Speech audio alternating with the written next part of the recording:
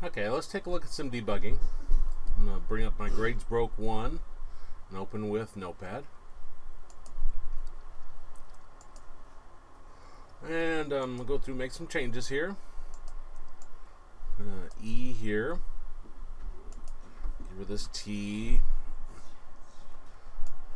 Get rid of that greater than or equal to. And get rid of the T there. There we go. Save that.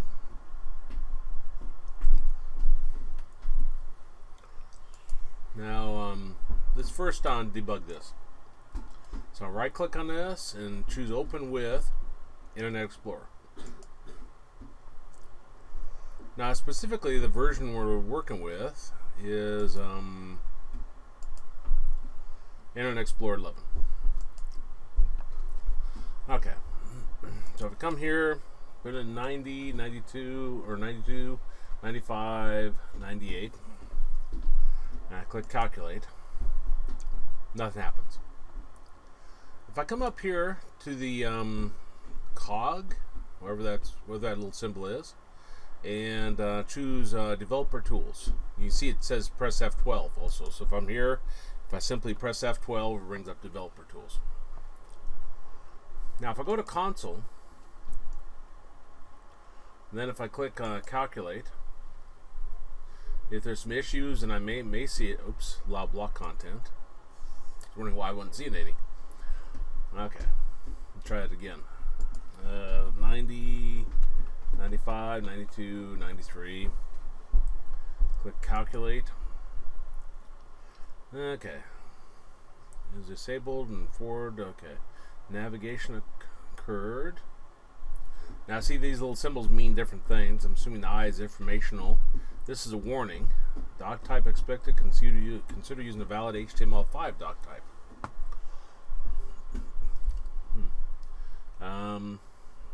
Seems like I made more than 2 changes on there, but I only see 2 here. Now you see it says grades broke 1.html, and it's got 27 and 25. If I click that, it'll go to where my error is. And see, oh, okay, I see I got an issue there. So if I come back here, and I do greater than or equal to. There we go. Save that. Come back here, refresh this. 90, 92, 95, 93.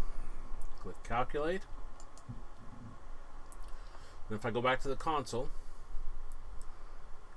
it tells me calculate grade is undefined. And if I click that, it'll go to where my error is. Okay. On click, calculate. Okay, I spelled calculate wrong. Let me make that. I don't know if I can make that bigger.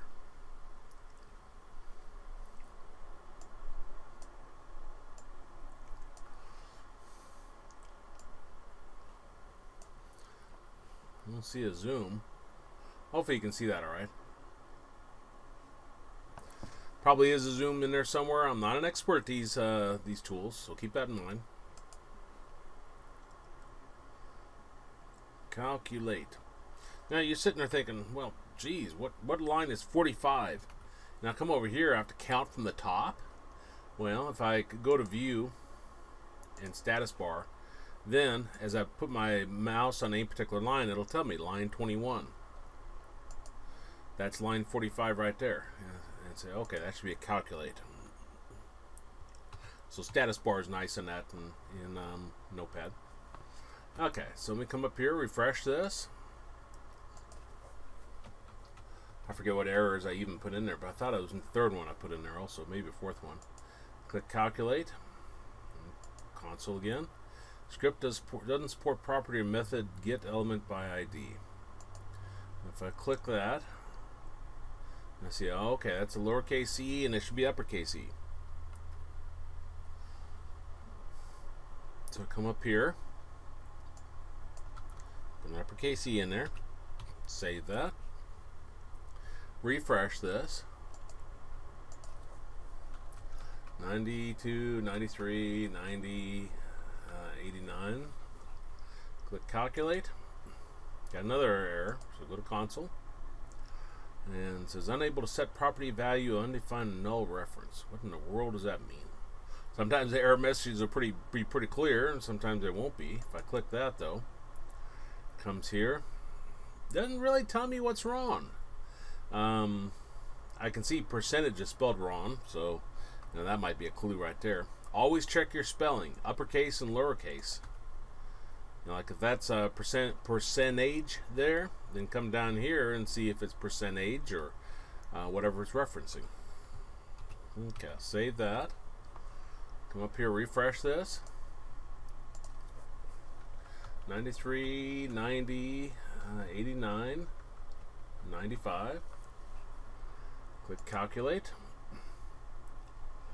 And it worked that time. And if I come down here to the console, I see my warnings, and then this informational navigation occurred. Now you can right click on these, and if you don't want to see the warnings, you can shut off the warnings. If you want to see messages, you can shut them off. Log errors you probably want to see.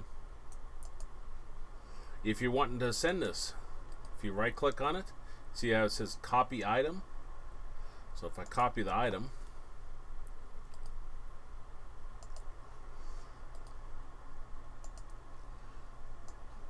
see it puts your doc type expected, consider using the valid, so forth. Now don't copy this and email that to me. I won't know what that means. I have to actually see your code.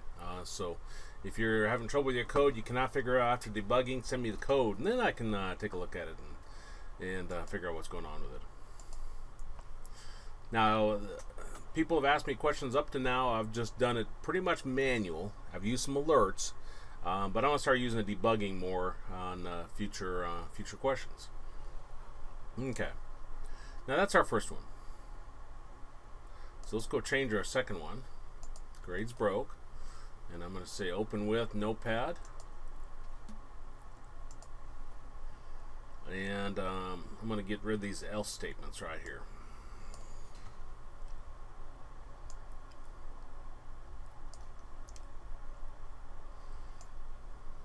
There we go. Save that. I'm going to right click that and open with Internet Explorer. I'll say allow block content if I do that the first time. 92, 90, 95, 98. Click calculate, and I get bizarre results. I can do an F12 to bring that up, or click settings over here and choose developer tools. Now we'll go to our, if I click it again, you see in our console, it doesn't tell us anything. It's curious, it doesn't tell us those warnings. Oh, it didn't shut them off. Interesting. Anyway, if you go to debugger, you see your code here, and you can scroll down and see your entire web page. You go to where your JavaScript is, and over in the little gray bar over here to the left of like test one, I'm gonna click, and it'll put something called a breakpoint. It puts a little red circle. Now to take a breakpoint off, you just simply click it again. Now breakpoint will cause it to kick out of that code when you run it. So up here when I click calculate, you see it looks like it's paused here. That's what that means, paused. And down here, it's sitting here at this this point here. Over on this side, you see your locals, and if I scroll down, you see some other items. Now I'm sitting here at this point. If I put my mouse over test 1, it says undefined. If I put my mouse over test 2, it's undefined. Percentage is undefined, or all undefined, and that's even what it says over here. Now to go line by line, these are your tools that help you do that. Really the only one I ever use in debug mode is this one right here, step into, F11. So if I press F11, that goes down to the next next line. And you see test 1, if I put my mouse over it, now it says 92, which it should, because that's what you put into the text box up there. And even more than that, over in this side, if I scroll down, you see how test 1 says 92. Now I can do F11 again, and it does the next line of code. F11 again does the next line of code, and you'll see it populate the values over here. F11, F11, and if I do F11 here, I'm not sure if it actually populated that. I'd have to clear that out to see, but it might not actually populate it until the code's completely done. Now I'm sitting down here at my if statement. If I press F11, well, first put my mouse over percentage. It says 93.75. So I press F11. I think, okay, that's right, because 93.75 is greater than or equal to 90. It does that line of code. So now grade is now equal to A. Comes down to this if statement. And if I press F11, it then tries to assign grade again. I think, whoa, that shouldn't happen. I didn't want it to actually do that code. So that tells you where you went wrong. Now, let's see, how do I get it to run? Just click the run here, and it continues running. There we go. Well, let me come over here then. And I see, okay, well, that should be an else. Can't understand why my code's doing what it's doing. Else. Okay, and that should fix it. Well, let's test it and see. Come over here, refresh. Now, I don't show these tools to begin with because I want you to get used to looking at your code and trying to eyeball errors. If you're going into computer science, it's an important technique to be able to look at code and try to spot what's wrong instead of having a tool automatically tell you, because you may not always have access to a nice little tool to point out your error. So click calculate. Comes down here. I do F11, keep going through those. Comes down here to percentage, greater than or equal to 90. Press F11, does that. And then it drops down to here, which is where it should be. And I know it's working. So then I can click this continue, F5 or F8, fast continue. Not sure about that. Like I say, I'm not an expert at this. If I was going to be doing web design where I use JavaScript quite a bit, I'd want to be very comfortable with all these different tools. I'd research it and see what's going on. Okay. Now, one last thing I really want to show is over here in the emulation. See how it says document mode and 11 by default? You can choose an earlier version of IE to emulate. So if somebody's using IE 9 and the web page isn't working right on there, you can come here and you can click 9 and emulate it. That's important, so you don't have to sit there and install every version of IE known to mankind, peoplekind, but you can come over here and change it.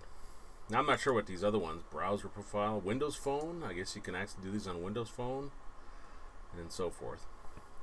But again, console, and then to close this, you just simply do the X. And that's how you use some of the debugging tools available in IE 11.